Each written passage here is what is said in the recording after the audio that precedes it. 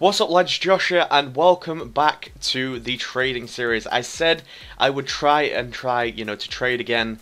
It's been about probably 4 months since I did 0 to 100k, so I'm coming back and I'm going to try and trade from 100,000 coins to 250,000 coins. Last year I did 100k to 500k, but because I'm new to trading again on next gen, I haven't traded in about 4 months probably.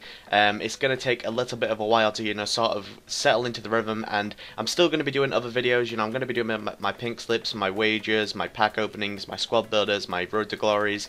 There's only going to probably be about 2 or 3, maybe 1 or 2 episodes of this per week, because I don't want to spam trading anymore. It is very, very boring to do if you tire yourself out from it. If you just do it, pretty much to exhaust yourself out on trading, spending hours a day, just trying to find deals. It really does get the better of you, and unfortunately it does make you want to quit. But I'm actually going to do like 1 or 2 episodes a week, and hopefully that is good enough for you guys. But if you guys look to buy some coins, if you cannot trade at all and you just want to get the simpler way to get coins, do be sure to check the link in the description for UT coins for you, selling for £8.50 on the Xbox and £9 on the PlayStation. Use the code JG94 to of course get 5% off. So now let's get straight into this video and let's start talking about some purchases that I'm making right here.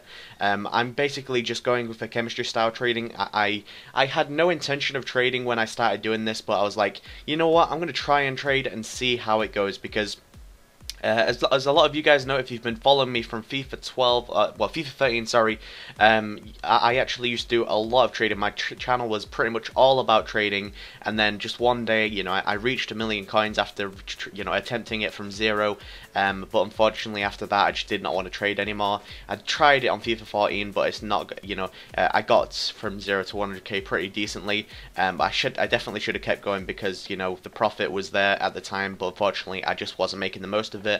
But now, I'm back, and hopefully we can get this 250,000 coin journey undergo. And the trading is actually going pretty decent at the moment. I think there's about 20 trades in this episode, and you're basically seeing it in the background whilst I talk about some things.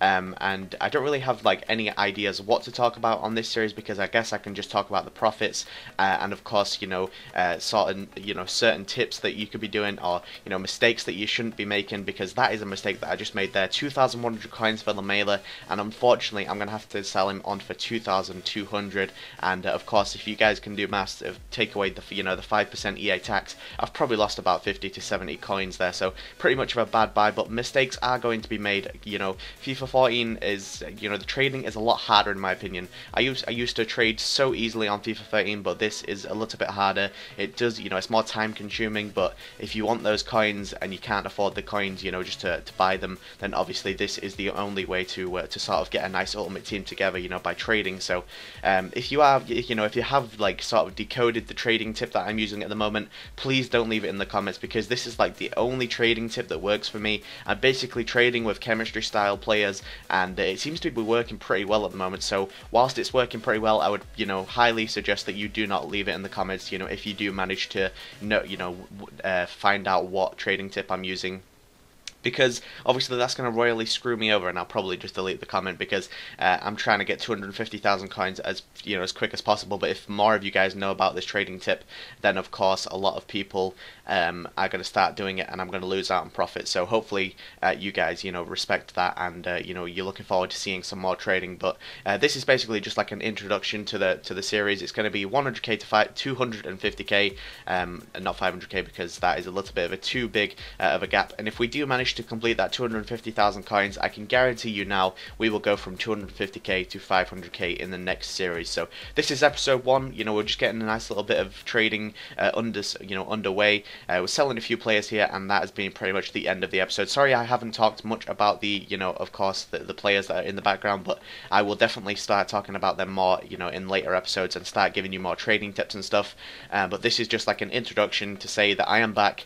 I'm going to start trading again, but don't expect too much, because I'm only going to be doing 1 or 2, maybe 2 or 3 a week. So thank you guys for watching. If you did enjoy it, leave a like rating. If we could hit 500 likes, that would be awesome, and I know you guys would like to see trading, because it helps a lot of you guys out.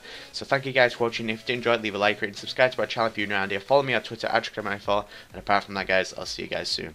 Peace.